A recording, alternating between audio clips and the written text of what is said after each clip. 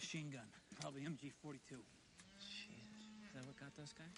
Maybe one of them's our boy. No, their patches are 82nd, so your luck's not that good.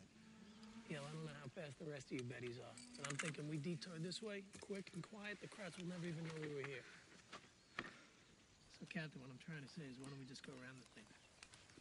I hear what you're saying, but we can't go around it. I'm with Robin on this one, sir. I mean, we left them 88s. For the Air Force, the Air Force isn't going to spin ordnance on one machine gun. Captain. We can still skip it and accomplish our mission. I mean, this isn't our mission, right, sir?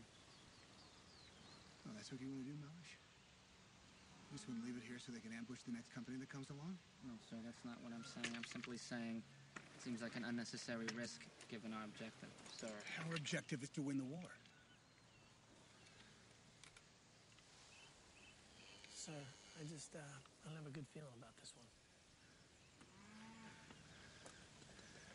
When was the last time you felt good about anything?